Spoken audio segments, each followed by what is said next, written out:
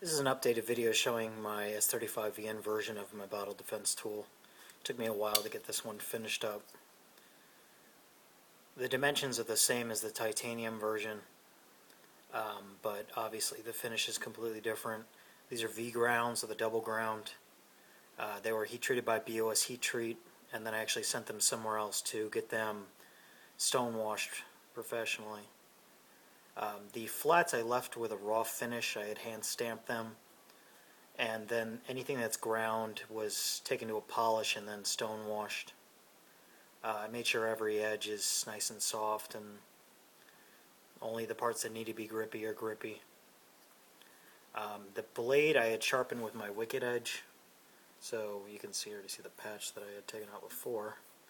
So they're incredibly sharp. I take them to a strope, which is past the 1000 grit, and I stroke them.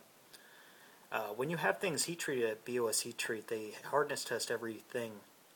So everything comes with a little divot. Normally it's hidden and you just end up getting rid of it or grinding it off. But I had the option of grinding this off, but I liked it. Kind of gives it a little character. You can like tell a little story. It kind of shimmers like a little jewel. All it is a little punch mark where they test the hardness level of it.